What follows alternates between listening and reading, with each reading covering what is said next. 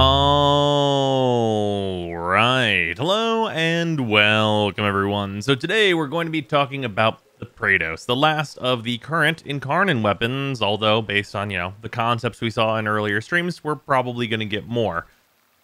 With that, the PRAEDOS, I would say, are definitely the worst of the bunch, but you are going to have to get these in order to use the final evolutions of the other two, and the final evolutions of the other two are really worth it. Even if you have to build this in order to get there, those two weapons seem super solid. So, a few things we're going to talk about in this video. Number one is the way that I want to go about talking about the evolutions, and hopefully that will catch on.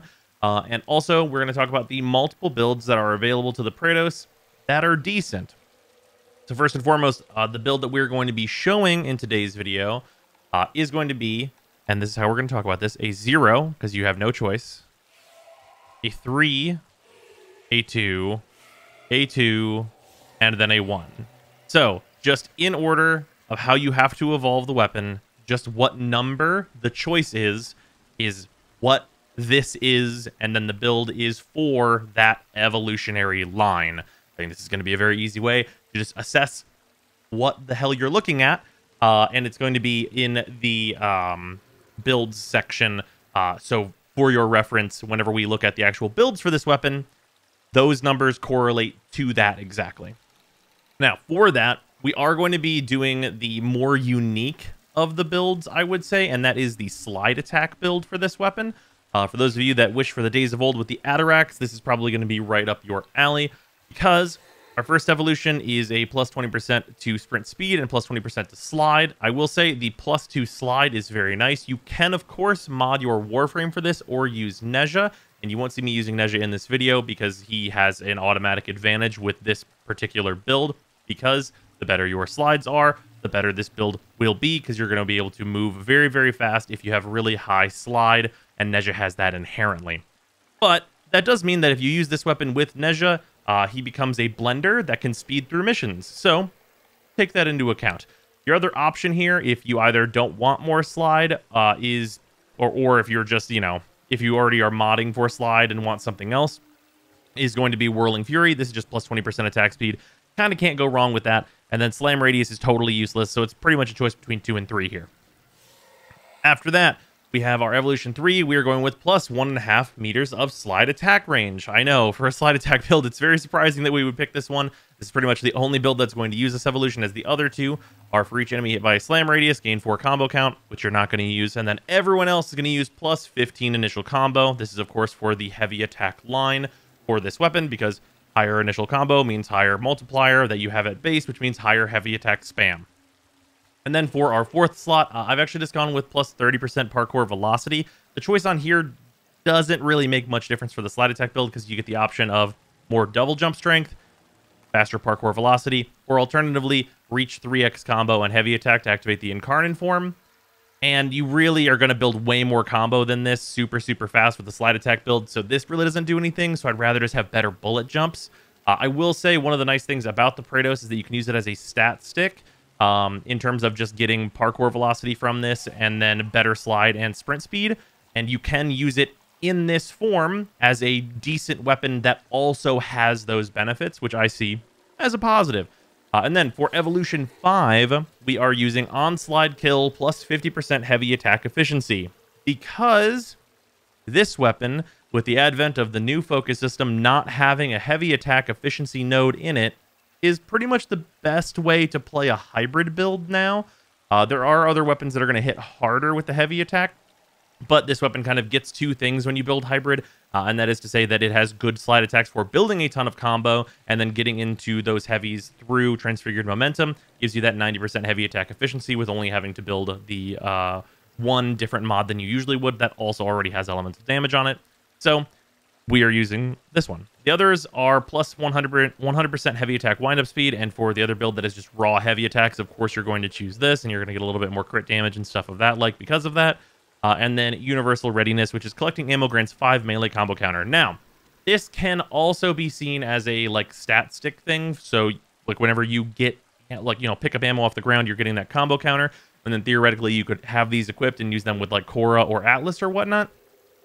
But The problem that I've seen is that unless you're using like a primer, that you're going to, be spending that ammo, you kind of are never going to need to pick up ammo with those Warframes. Like, Cora is going to be using the whip. Like, you're not going to shoot your gun that much, so this is not really going to actually do much for you in those builds, I would say. If we get a mod like the, I believe it's the Modus or some such on the cats and dogs, that is for ammo, that allows us to pick up as much ammo as possible, like we can pick up as many health orbs as we want right now, then suddenly that will make Universal Readiness way, way better, because those frames that want to use this as a stat stick can pretty much just keep their stuff going just by killing enemies regularly and picking up ammo from those enemies that die, which would not be hard at all. So this kind of opens it up to maybe a future thing it can do, but as for right now, I don't think that those frames really benefit much from this, as they're not spending that much ammo anyway, outside of maybe at a very high level. But then it's just kind of neither here nor there, I would say. So yeah, for this is going to be the slide build. Now, talking about the builds before we head out, because we are not going to do a simulacrum. I don't think it's necessary. We're just going to go straight to the steel path. For the PRAEDOS, the two builds, and as you can see the numbers here, we have the heavy build, which is a 02312 in terms of the evolutionary line, and then it just utilizes this. This is only a 2-forma build. Obviously, the mods in it are quite expensive, but you could just use the lower level of those. And this will hit reasonably hard. A thing that I will note is that this is not even close to as good as just doing this exact same thing with the Reaper Prime.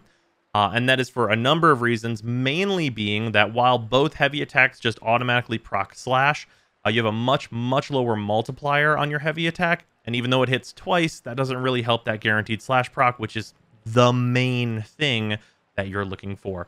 Also, just in terms of raw stats, if you're looking at this versus the Reaper, we're doing much worse. We have worse range, although the INCARNON form will more than make up for that. So usually you're going to be at much higher range because any heavy attack will send you into the INCARNON form. So that's kind of not really a thing. And then in terms of your base damage here, they are the same, but the Reaper Prime has access to 15% more base critical chance, which matters a ton, and an entire like 0.5 higher crit multiplier, which also turns out matters a ton, and higher status, though that's not a big factor. So yeah, and also, another 400 heavy attack damage that does not divide into 2 hits, so you're just getting one enormous slash proc, which is almost always better than multiple slash procs. But yeah, so if you're gonna plan on using just like a raw heavies build, I really would suggest the Reaper Prime over this, or like, honestly, a few other sides, whether that's Hate or whatnot. Hate and Reaper Prime are very similar.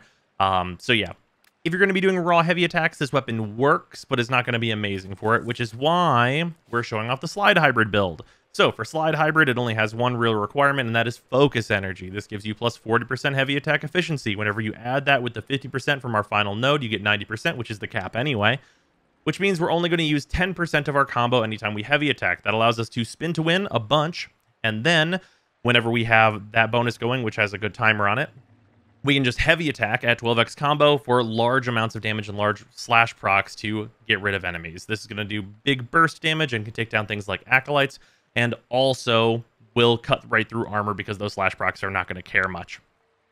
The only other thing to note is that you do really, really want Amalgam Organ Shatter, because the heavy attack windup speed really helps a lot. But yeah, that's pretty much what's up here. The only other thing of note is that we are using 2 Gladiator mods here. I've decided to use Gladiator Vice over Quickening because we don't need any help with our combo count, and also I feel like the attack speed is already plenty. But you could go with Quickening if you want to, or if you just don't have Gladiator Vice, that's fine. You could honestly just use a very basic speed mod, like just Fury is going to be more than fine, because Gladiator Vice is only a slight upgrade over Fury anyway. But between Blood Rush and Gladiator bonus combo with the Gladiator Might and all that good business, we are going to be getting 70% critical chance with the combo multiplier. And that does mean that I do have one of the Gladiator mods on Naros, but it's going to be minorly better, and this is just going to be, completely invincible Inaros walking around, basically. So yeah, let's do the Steel Path run, and I'll see you there. All right, time to jump into the Steel Path. This should not be hard. or a problem really in any way. I will note that like between cuts here, I did like throw Guardian on as an arcane onto Inaros and bumped his health up a little bit with the Umbral mods too. Not that that's going to matter too much, but I just wanted the most hilarious health number available, as you are wont to do. As expected, Grineer have shut down the environmental systems, sending modified life support Okay, so capsules. basic Use gist, these to sprint and sustain the slide. environment or attach Kuba catalysts to begin harvesting. Once we build up our combo, which is not going to take very long at all with our very high range and everything. And also, of course, this can still kill enemies as we have an okay status, and this is also going to be stripping armor because we have to build for corrosive. And then want to get our Incarnon form out, which is going to increase our range, and I believe it increases base damage a little bit. I know it increases attack speed as well, as you can pretty clearly see, I think, from what I was doing before. But yeah, if you want to slide attack, this is the deal. I will note, and this might happen during this Steel Path run, and if it does, I'm going to leave it in. I did some testing with this before, and what happened was that doing this actually caused my screen to bug out and go blank. And I don't know why, but I've switched Warframe since then, because I was originally doing this with Gara, and I haven't had it happen as Inaros yet, but with Gara, if you use this build, it seems to just not work, because it will like bug your whole game, which will probably get fixed. But that is the thing to note if you are a Gara main that wants to slide around. That's the thing to watch out for. And you can see that this is like, you know, it's not like the best build in the world or anything like that, but it is totally okay. Like, it doesn't need to be like the craziest thing ever. It's just that it's like a neat build you can do, and like the guaranteed slash procs really are carrying this thing completely. But the heavy attacks on this weapon type are just like not particularly great. Also worth noting, just building this thing regularly for combo, like if you're just, you know, basically going to build it like a Cronin, building it like a Cronin is basically just building it like a worse Cronin. Like, that's what you're going to end up with, is just a worse version of the Cronin. And if you want that, then like by all means, it will be a worse, higher range version. So if you're taking it to regular missions, it'll theoretically be better. Just because higher range and enough damage to kill means better at lower levels. But in general, like in terms of Steel Path and stuff, you're not gonna choose this over the Cronin unless you're doing it for like one of the weirder builds, or for like heavy attacks only with range, or for like, you know, a stat stick, which is, I think, the main use of this is going to be like, you know, the higher sprint, higher parkour, and holding whatever mods you need. Like, say, for example, as some of you probably saw, there is a third build for this, which is the Valkyr stat stick. On Valkyr, this is the superior stat stick. Like, the only things that you can put on your stat stick for Valkyr that are going to matter are the Gladiator mods. And because of that, this thing can use the Gladiator mods really well in like a decent build, and also give Valkyr better slide and better sprint, and a lot of other stuff that just helps her. Parkour speed, of course. And that's nice. I think these are maybe optimal for Valkyr, but of course we're going to talk about that more whenever we talk about Valkyr. Yeah, you can see that this is just entirely okay. It is an okay build. I really wish that the stats on these weapons were higher, or like the Incarnon form like gave them way more. Like, it just, if their base like stuff just like looked really disappointing, and then the Incarnon form like really insanely bumped the stats, that would be certainly a lot better feeling. But obviously it's trivially easy whenever you're built for it to keep the Incarnon form up, because all you need is a 5x multiplier, and then you heavy attack, and it just transforms into the Incarnon for a good long time. But yeah, you just need to make sure you're heavy attacking every once in a while, which is not a big deal. Yeah, it's unfortunate to not see like the crit stats or anything become crazy, or at least not feel crazy, as it's not like we're in red crits only territory, which you can do with other weapons, especially with heavy attack only.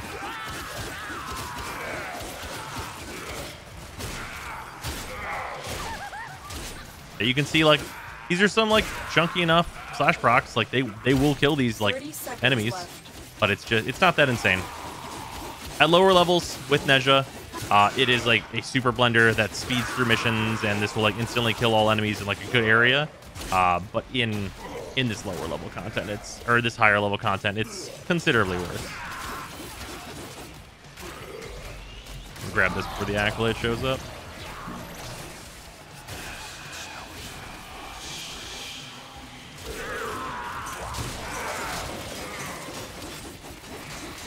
Building some combo. Hit the Acolyte very hard. Whenever you have built up combo, like the Acolytes really don't like it. I would say that they're a bit more vulnerable to that one hit super high damage than any of these super heavy armored enemies. So taking care of them is not bad. And the heavy attack only build works similarly, which you will often, I think, run if you're even just running this with the want to do like the slash proc heavies. But again, if you're doing that, there are better weapons, unless you're also looking into getting the parkour speed and stuff for this, for the purposes of running through missions faster. But yeah, overall, I mean, it's easily the worst of all, like, INCARNON weapon. The other two blow this out of the water and are weirdly available earlier. So, I mean, it'd be nice if this weapon was, like, bumped up a bit, especially because it's available so much later than the others. The first two weapons are available super early, and you can't get this until rank 4, which is a bit odd, just considering its state. Maybe DE thought that this was just going to be like the Cronin Prime killer, but I certainly don't think so.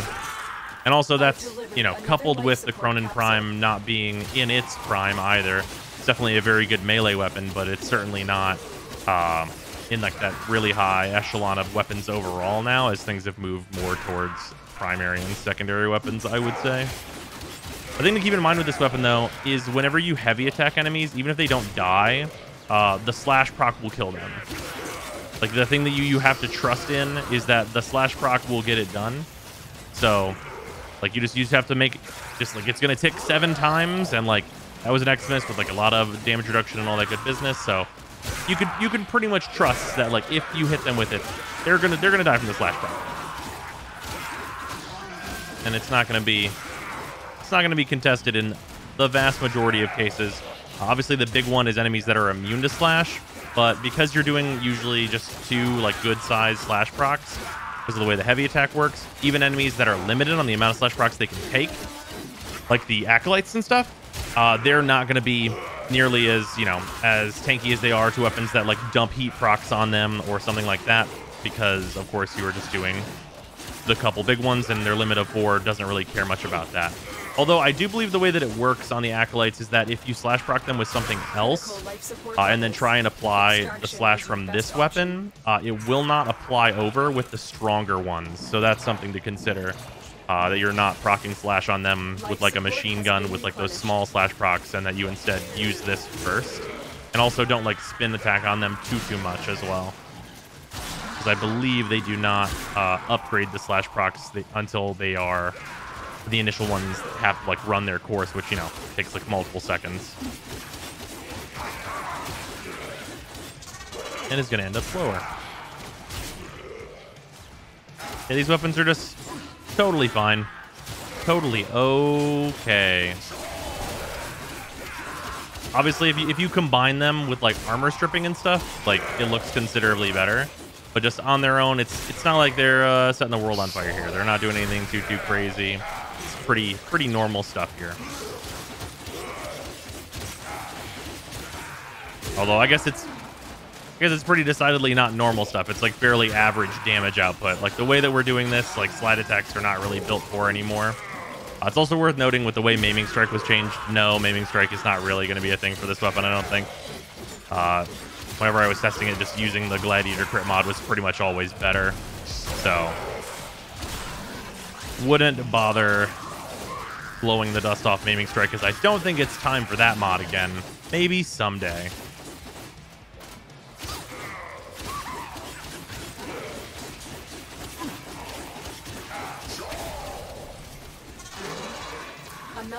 Yeah, we'll melt this Acolyte, and then we'll head on out of here.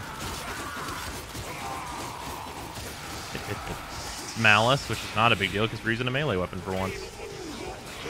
Yeah, you can see those 2 slash procs. Like, that's pretty chunky for Malice. Like, he'll die from just oh no, we were 1 tick away. Oh well, dies from his 2nd hit. Most of the time you're not going to just stand around looking at the enemy to see if they die from 1 slash hit. So, not a big deal. Oh, I'm gonna grab some life support on the way out. As, of course, the kill rate on this by itself is not phenomenal. I would actually say it's maybe a little bit better with the heavy-only strategy, but like I said, that strategy is a non-unique strategy that is just worse than a bunch of other weapons doing it, so can't really recommend that very easily. Might as well show the unique thing that this does as opposed to just a bunch of heavy attacks for 10 minutes, right? All right. Anyway, that's gonna do it. And hopefully you guys enjoyed this. Maybe they'll buff this thing. Who can say? The other two weapons are sweet, so it could happen.